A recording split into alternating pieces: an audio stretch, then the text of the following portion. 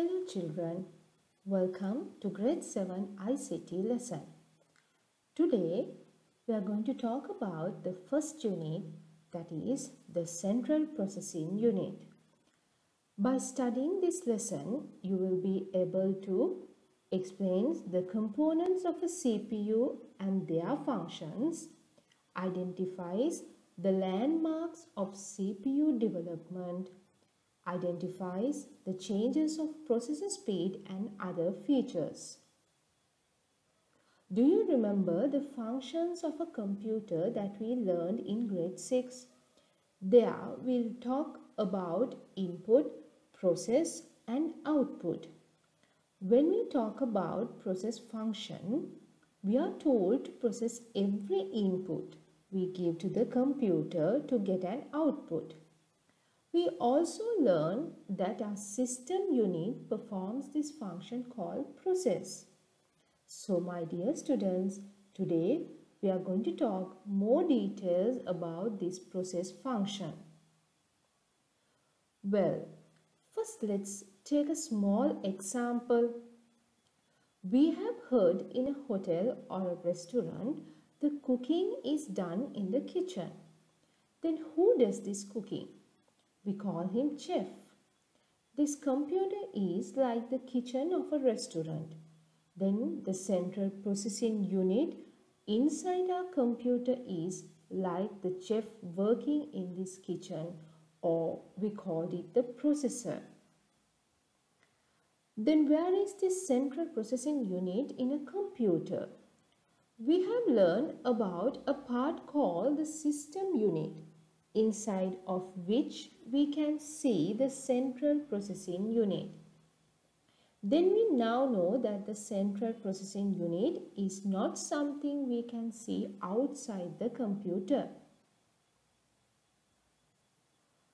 After removing the part of this side of the system unit, we see a board like a tray, which we call the motherboard. And inside that we can see the central processing unit. Let us now see what this central processing unit does. The chef takes what is in the kitchen and prepares the food. The central processing unit takes the inputs we give and processes according to the instructions given and gives an output. When we turn on our computer, we will be assigning various tasks to the computer. That is when the CPU starts working. CPU works according to the instructions given by the program. We can also call the CPU the brain of the computer. But children, remember, this brain cannot work on its own. It is possible to work according to the instructions we give. Now, we know the central processing unit does not have the ability to think and work on its own like our brain. There are many different processors can be found in the market, but there are two major leading manufacturers of processors can be named in terms of speed and the quality. They are called as Intel and Advanced Micro Devices, also known as AMD. Well, now let's see what are the other parts inside the CPU. The CPU can be divided into three main parts. The first is the Arithmetic and Logical Unit, ALU. The second part is the Control Unit, CU. The third part is called Memory Registers, MR. Let us now learn more about these three parts.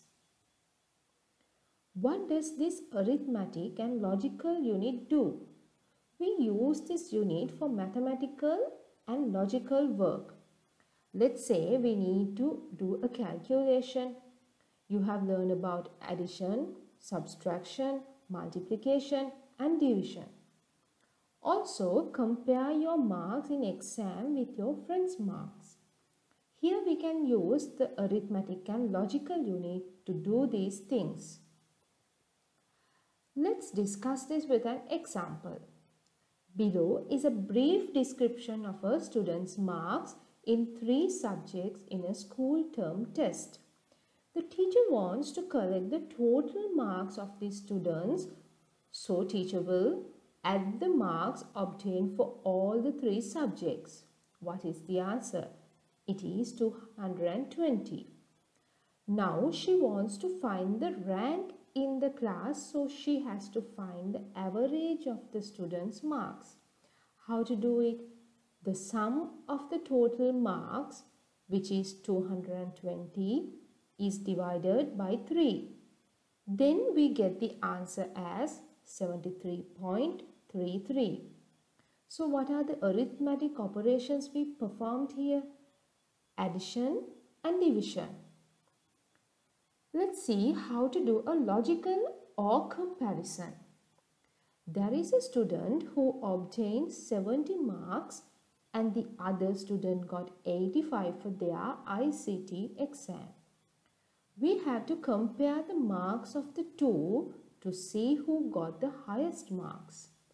Now we can say that the student who got 85 got more marks than 70 marks. So ALU is useful for us to do the above mentioned activities. Now let's see what the control unit does. When we do some work, someone has to be there to see if we are doing it right, if we are getting the right data from the right place, and if we have delivered it to the right place. We call this controlling. So this control is done by the control unit in our processor. We use input device to enter inputs to the computer and we use output devices to get an output.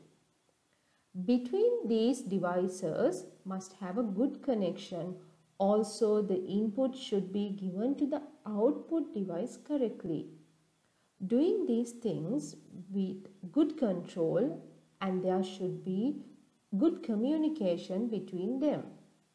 All of these things are done by our control unit. This arithmetic, logic or execution part is done by the arithmetic and logical unit and gives us the output we need, and the control unit controls these things, whatever we do. We need to save it or keep it in our mind. Now let's see who remembers these things. We send inputs into the processor for a short time. In that short time, our data and instructions need to be stored temporarily until information is sent to the output device or storage device after processing. That is what we use for memory registers. This is a very small unit compared to other memory devices like hard disk, and its speed is very high. Speed of the CPU. What do we remember when we say speed? Doesn't that mean running fast or working fast? So, let's see why does computer processor needs this speed. Once we have paid a big amount and brought a computer at home, we hope to get our work done quickly. So, we hope to process the data we provide and provide us with information as soon as possible, right? But otherwise, we say this is a very slow computer. As an example, someone says he can finish reading 10 pages of a book in 5 minutes. Another says that he can finish reading 10 pages of a book in less than 3 minutes. So we like someone who works short hours, right? So now we understand how important this speed is to a computer processor. So looking at how much work, which means instructions, the processor does in a given time is called speed of the computer. We also call this clock speed. Usually we talk in seconds, and there are smaller parts like milliseconds and etc. The smallest unit that measures the speed is the hertz.